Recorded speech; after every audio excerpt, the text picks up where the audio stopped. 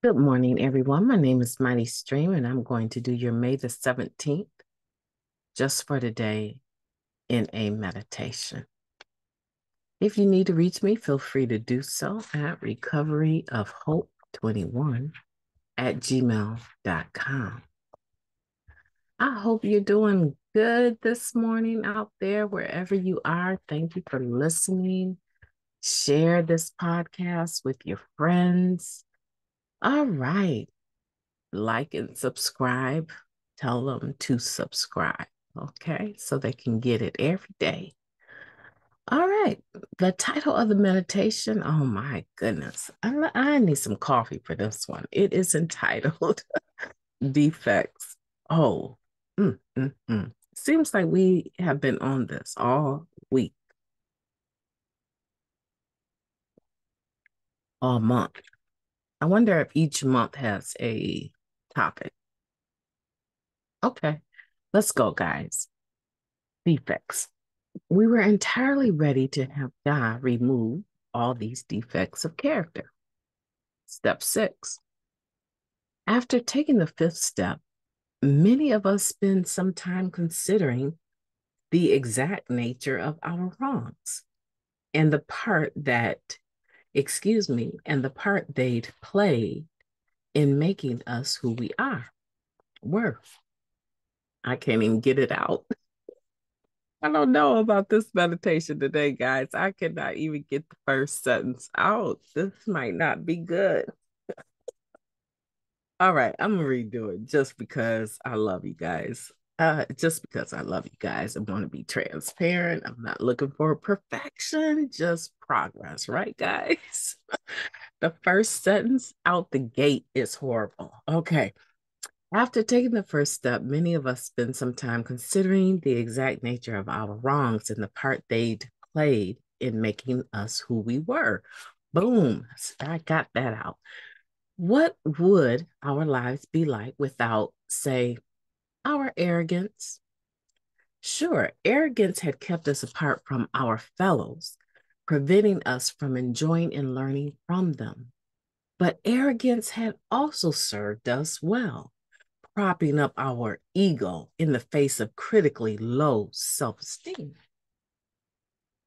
What advantage would be gained if our arrogance were removed? And what support would we be left with? That's a good question. With arrogance gone, we would be one step closer to being restored to our proper place among others. We would become capable of appreciating their company and their wisdom and their challenges as their equals. Our support and guidance would come, if we choose, from the care offered us by our higher power. Low self esteem would cease to be an issue. One by one, we examined our character defects this way and found them all defective. After all, that's why they're called defects. And were we entirely ready to have God remove all of them? Yes. Just for today, I will thoroughly consider all my defects of character to discover whether I am ready to have the God of my understanding remove them. Let's take a moment of silence, followed by the we version of the Serenity Prayer. Moment of silence now, please.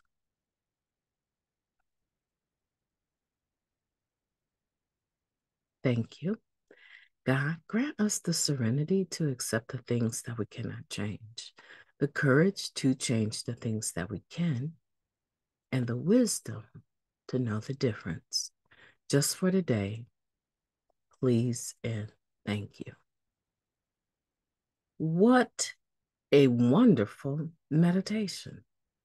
Defects. We were entirely ready to have God remove all these defects of character. And I think the main theme of this is that after doing the fifth step, we spend some time, right, considering the exact nature. Because now we're going into the sixth step. We're looking at the exact nature of our wrongs and the part that they played in making us who we were. And so as we go into that sixth step, becoming entirely ready, right? To have God remove all these defects of character. Not even becoming, it says we were entirely ready. So now, after analyzing these moments of where our exact nature surfaced, okay, so I did that because I'm arrogant. But why am I arrogant?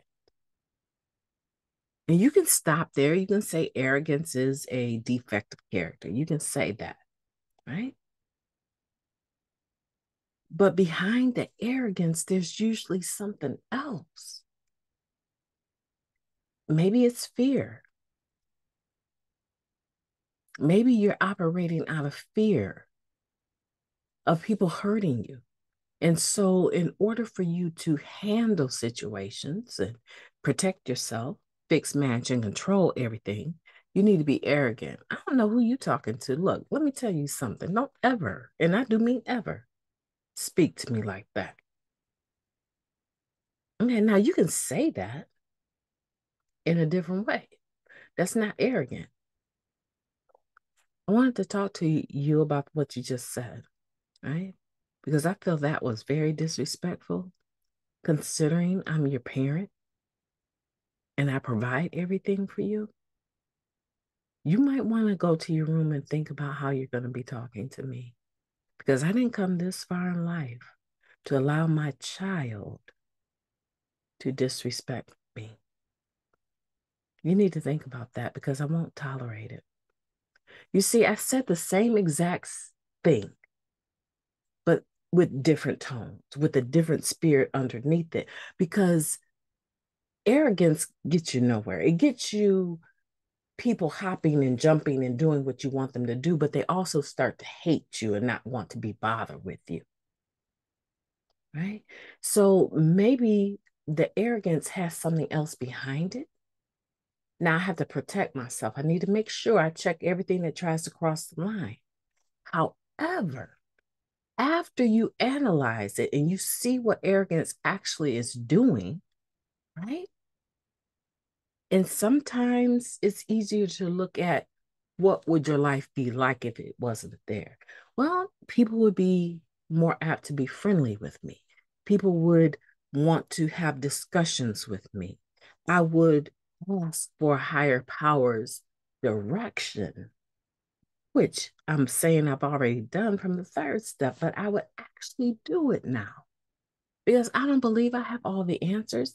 And I don't feel that I need to stand up for myself and stand for non existent virtues now. I believe that I have a higher power that can handle all of that. All I need to do is turn my will and my life over to the care of the God of my own understanding.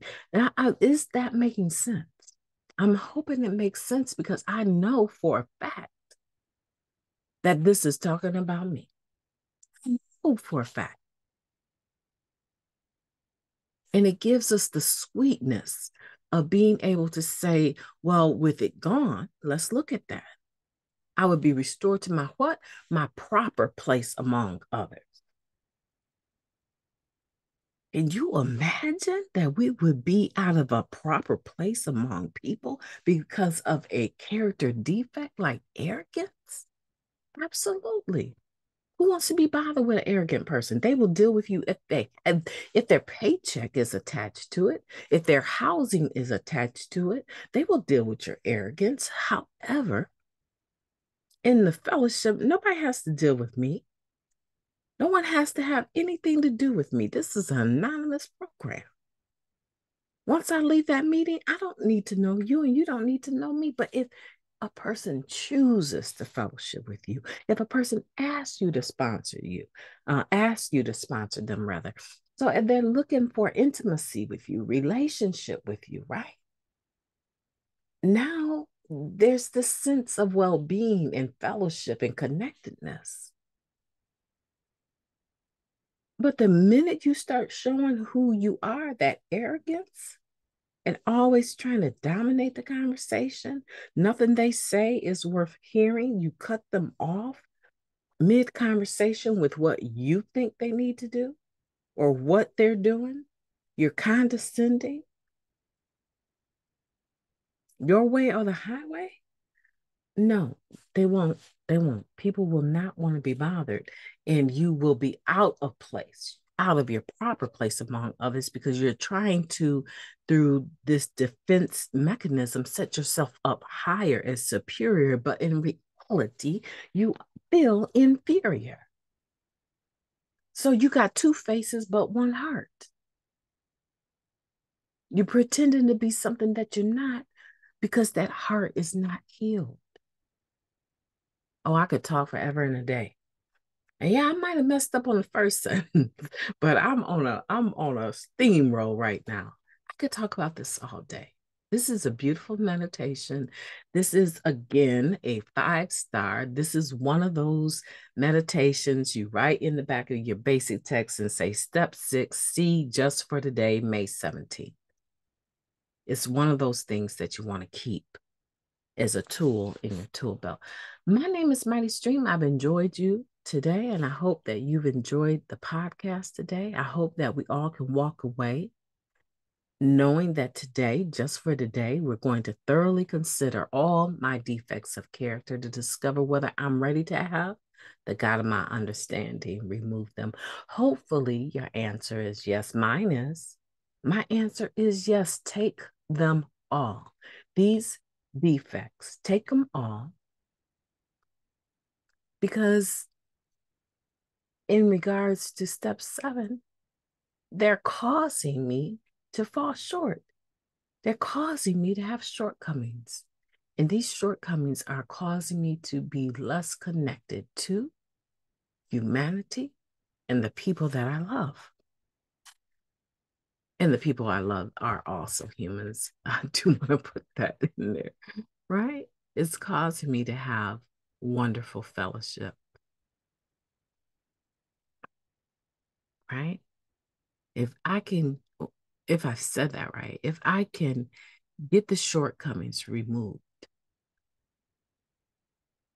my relationship with the people I love, with humanity, will be restored. Having them is causing me to not have relationship with the people I love, with humanity. So yes, I'm ready. I hope you're ready. Let's go for it. May 17th, get out there and allow your higher power to reveal to you how these character defects are operative and how they still need to be removed from you. My name is Mighty Stream. I've enjoyed talking to you, and I will be talking to you tomorrow.